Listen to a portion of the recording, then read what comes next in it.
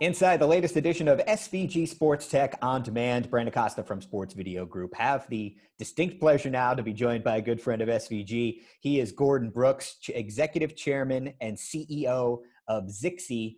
Gordon, first off, it's great to see you. I didn't see you too long ago. It was at CES, though it feels like a lifetime ago now at this point. It does.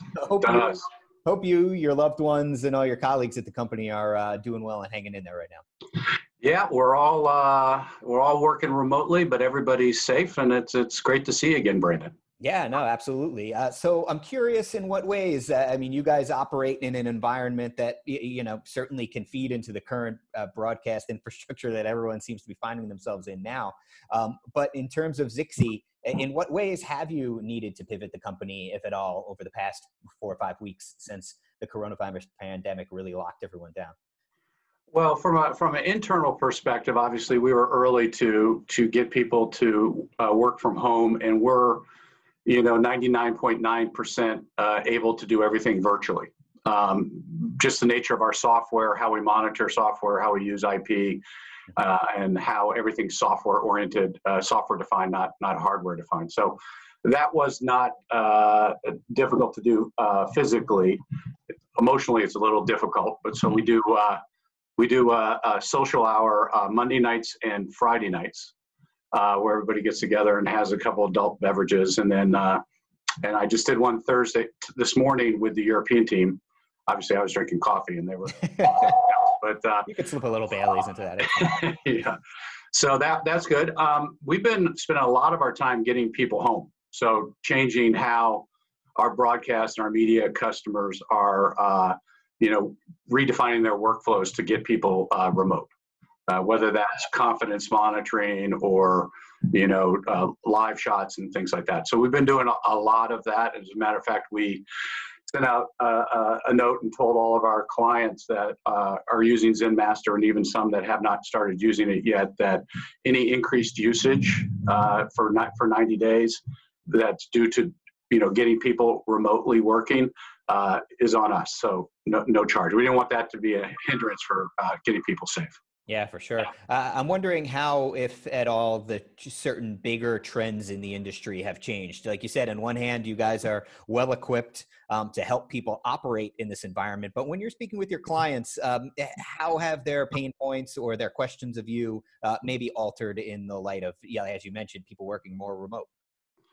Yeah, I mean, it's very interesting. A lot of people have strategic plans to do certain things that all of a sudden they had to break the glass and do them now. It's amazing what something as sad as this is that really gets people motivated to do things that they had to do. So it's been interesting. We did a couple polls lately. We did a webinar on pivoting to remote work. Mm-hmm. Okay, and it was very, very interesting. We had about 80 global media industry executives, and we polled them during the webinar. And this was on the 3rd of March, or the 3rd of April, sorry. And 53% of the respondents believe the current statewide shutdowns will last for another 2 months. This was just checking the pulse. Mm-hmm. And only 16% believe that the current shutdown will last more than 6 months. So this was just a couple weeks ago. 66% believe that it's not a unique single one-time event, and 81% believe that their organizations require permanent remote workforce capabilities. So that was interesting. So just a couple weeks or a couple days ago, we did another one with 180 media execs. And 97% believe the move to remote workflows will provide new revenue opportunities. 93% thought that they'd provide cost-saving opportunities. 95% believe that will drive faster cloud adoption. And 93% believe the move to remote workflows requires more telemetry and data and orchestration. So there's a lot more moving parts that you have to manage.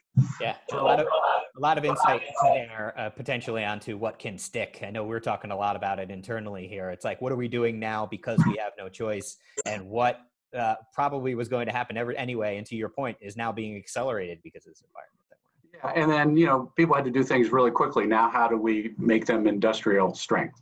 Right, right. Okay. All right, great. Well, this is certainly still a time of the year where it feels a little weird to not be flying out to the desert to go be at NAB and show off Yeah. a bunch of new stuff.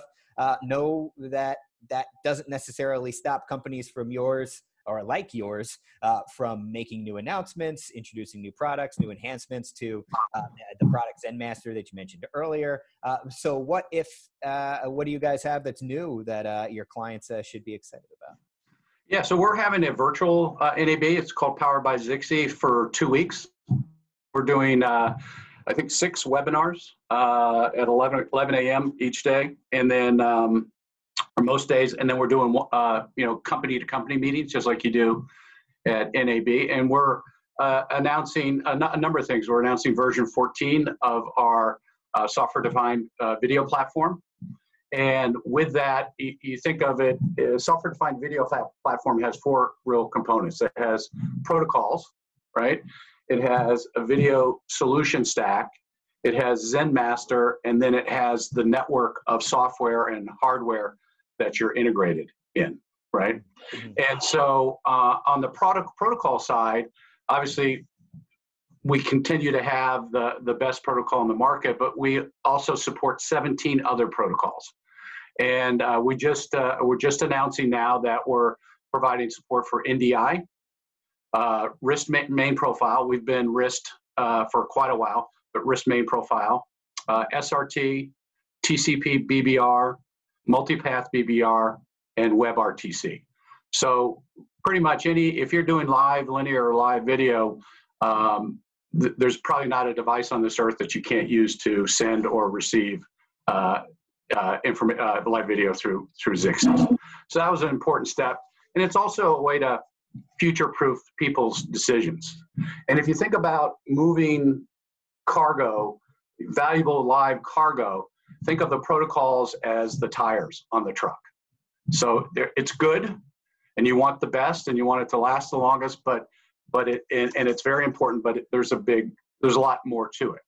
So then you have the chassis, and think of that, that's what we call our video solution stack, and that's what allows you to do, bonding and hitless failover and PID normalization and SCUDdy logging and de-jitter, certain protocols that are prone to jitter,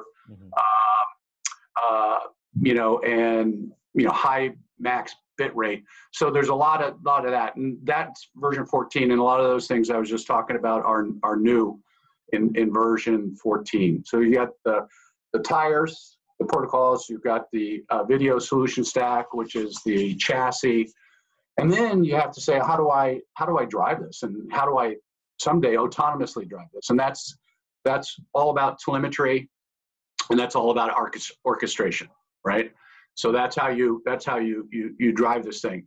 And so we've rewritten a complete new UI for ZenMaster. So ZenMaster is 3 years old, and so we just did a complete redesign so that it's improved user experience, and it's got a bunch of new features which are going to be showing all of next week, including dark mode and a lot of new capabilities around remote monitoring and things like that, which the timing's really good considering how much people need to do remote monitoring.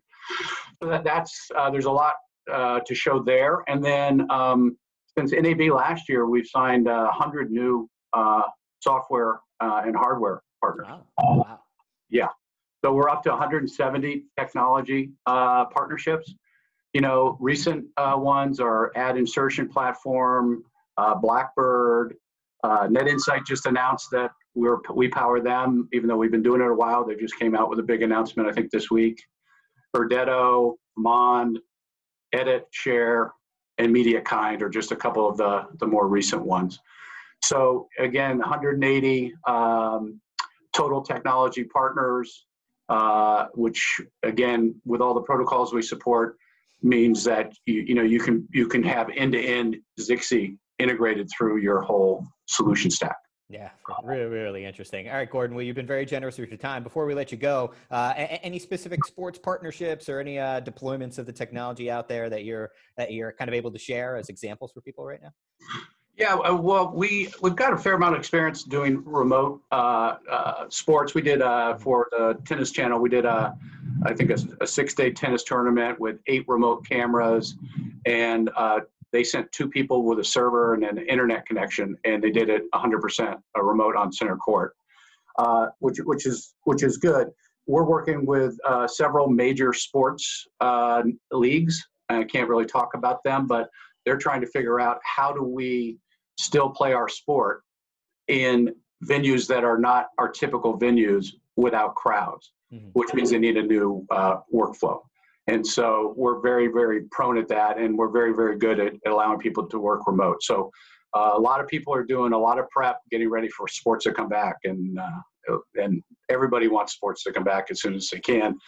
And so hopefully we can get them come back safely. Yes, hopefully. All right, Gordon. Well, we really appreciate you taking the time. It's been a pleasure seeing you. Hopefully next time it's under better circumstances, but we know it's really busy right now, so we appreciate you sharing a few minutes with us. My pleasure, Brandon. Thanks. All right, he is Gordon Brooks, Executive Chairman and CEO of Zixi. You can find out more about them and some of the other companies that we've talked to on the SVG SportsTech On Demand series right now over at sportsvideo.org.